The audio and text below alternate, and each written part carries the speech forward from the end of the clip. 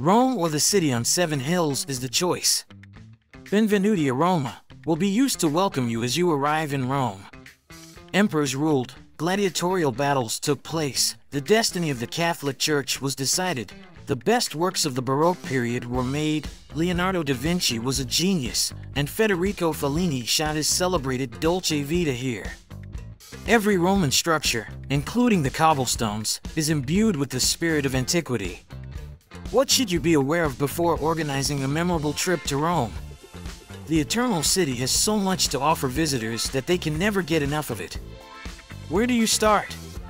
Rome is home to several well-known attractions, including the Colosseum, the Pantheon, the Roman Forum with its colorful ruins, and the Trevi Fountain.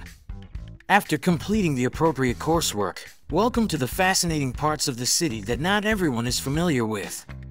For instance, the Aventine Hill is omitted by many individuals in vain. The gate of the Order of Malta Monastery has a keyhole here. It is stated that through it, you can see 3 countries at once: Italy, where the gate is located, the Vatican, and Malta, where the order is from. To experience the best Italian cuisine, gourmets should without a doubt visit restaurants in Rome.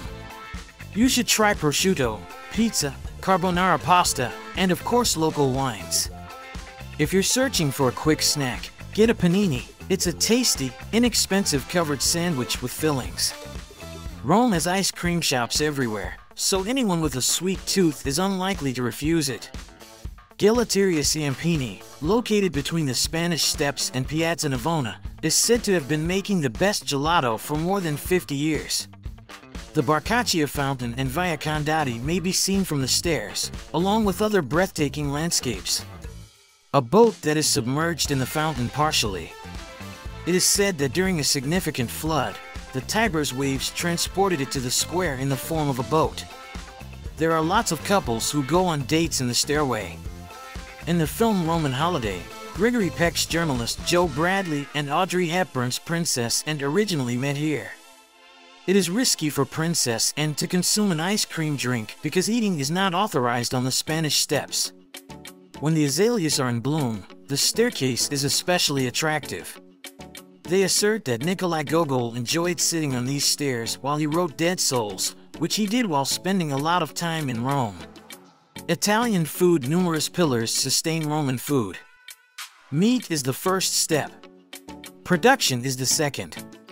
Obviously, pasta is in third place. If you want to eat well while in Rome, we suggest that you go to the Trastevere neighborhood. One of the most beautiful and lively areas in the Eternal City is this one. Trastevere is known for its small, cobblestone streets, outdoor cafe tables, live music, and other amenities. There are numerous types of cafes and restaurants in Rome. The first are Osterias and Trattorias.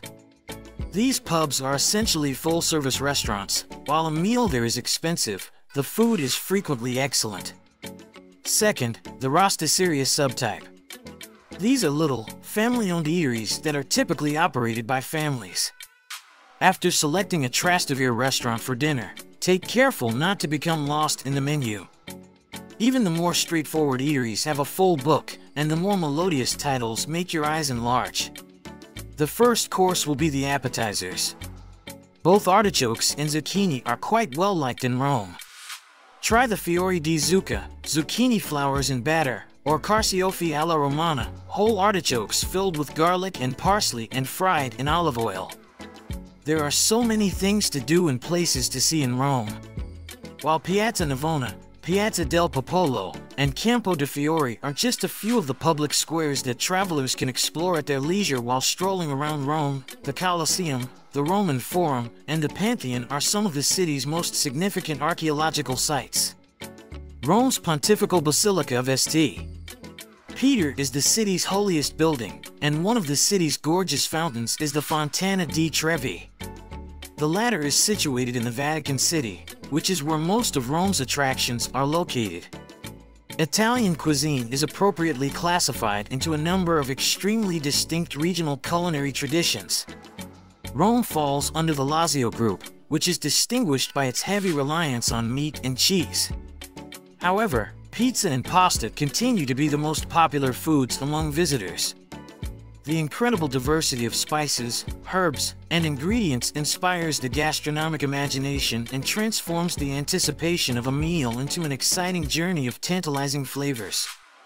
The dishes are filled with a variety of sauces made from garlic, tomatoes, and olive oil, further satisfying the already ravenous appetite.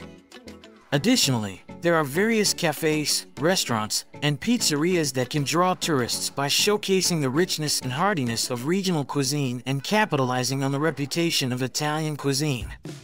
You won't get bored in Rome. A visit to Italy's capital might be filled with sightseeing alone, but taking part in the numerous events and festivals hosted here will give you a more in-depth understanding of this city.